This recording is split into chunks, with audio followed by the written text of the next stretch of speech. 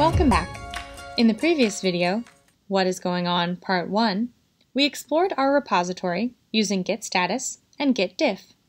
In this video, we'll look at the other three commands that tell us about the state of our repository: git log, git show, and git remote-v.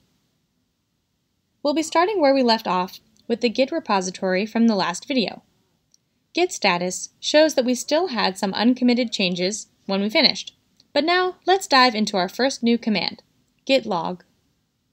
Git status and git diff are useful for examining the current situation, but git log tells us about history. We can think of git commits as save points along the life of our codebase, like snapshots in a timeline. Git log provides us with a list of all those commits. I'll run git log on my repository now. We see that this repository has a pretty short history, only 2 commits. Keep in mind, this does not include any of the files we just looked at with git status and diff because none of those changes have been committed yet. For each commit, git log displays the author and date as well as the commit message. That's what came after the -m when that commit was made. You will also see this long string of numbers and letters. That's called the commit hash.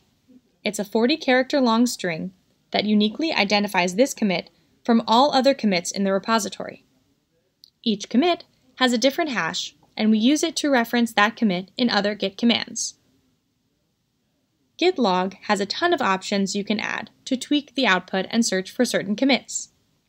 Again, you can find all of that online. Git log helps us look back and see what commits we and others have made to the repository. It's also great to help us remember when and why we made certain changes. That's why it's wise to use descriptive messages when you commit.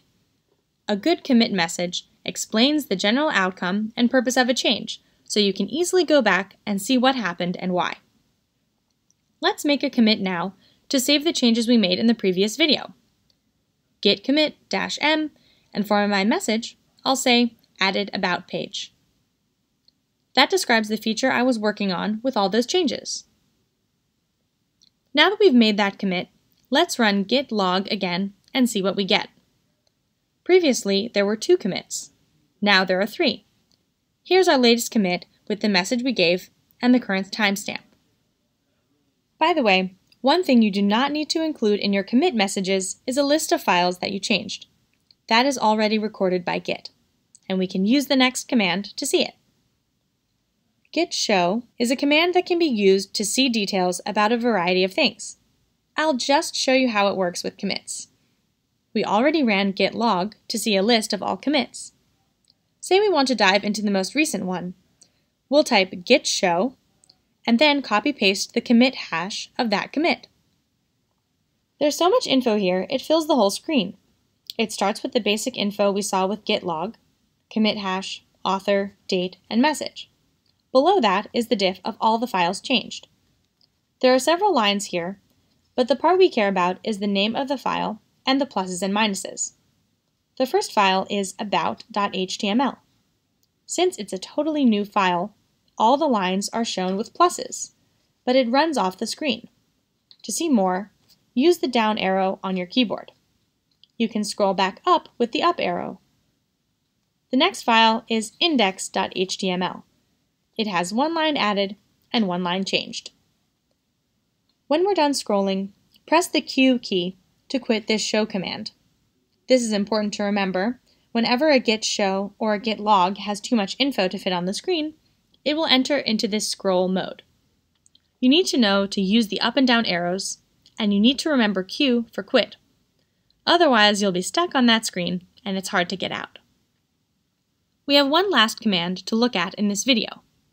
Git remote-v is used to see what remote repository or repositories we're pushing and pulling from.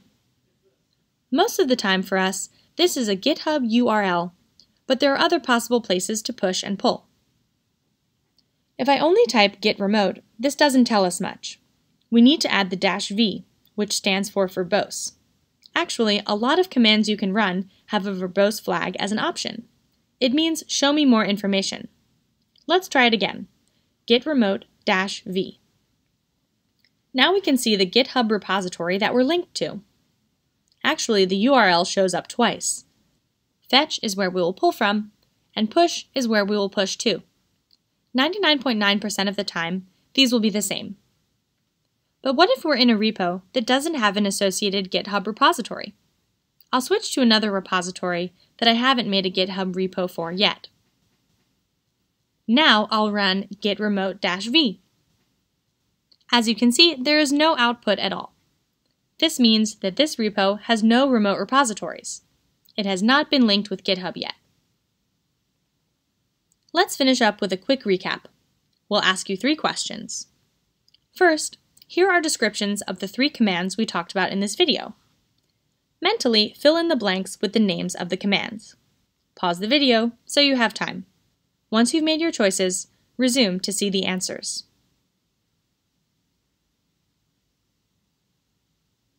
Git show gives details about a specific commit.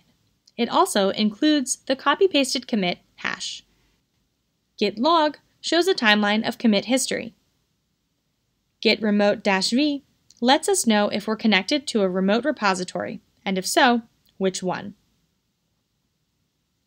What is meant by the term commit hash? Try to put it into words as best you can. As always, pause if you want more time to think about it. The commit hash is a random-looking string of letters and numbers that uniquely identifies each commit in the repository. Each commit has a different hash, and we use it to reference that commit. Last question.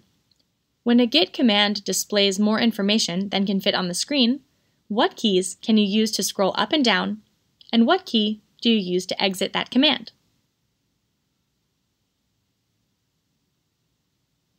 Use the up and down arrow keys to scroll and the Q key to quit. That's all for this video. In these 2 videos, we looked at 5 Git commands that help you see what's going on with your local Git repository. Git status helps us see what changes are in our working directory and staging area since the last commit. Git diff lets us see how a certain file has been modified.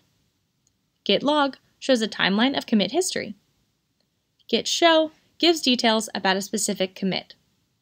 Git remote-v lets us know if we're connected to a remote repository, and if so, which one. Thanks for watching!